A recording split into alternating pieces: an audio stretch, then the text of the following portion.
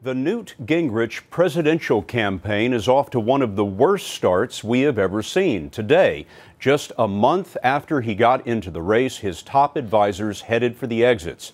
Bob Schieffer, our chief Washington correspondent and anchor of Face the Nation, has some insight into all of this. Bob?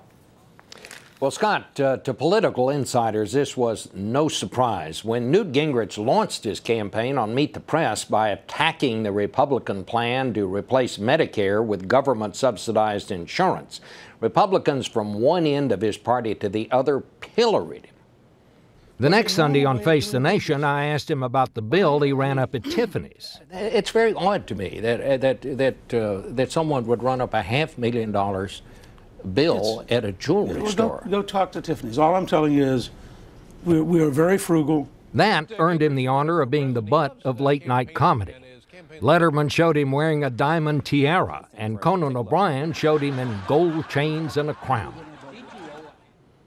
Politicians can survive a lot, Scott, but ridicule is the hardest thing of all to overcome. His fundraising began to dry up, and when he took off on a cruise to Greece a couple of weeks ago, that was final straw for some of the staff.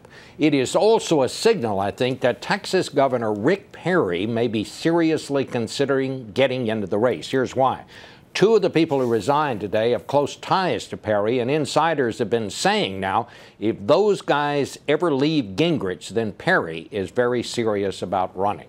I think we should emphasize here that Gingrich himself said today he is not quitting. The way he told it today, he'll be restarting his campaign Sunday. But Bob, practically speaking, does this mean Gingrich is through?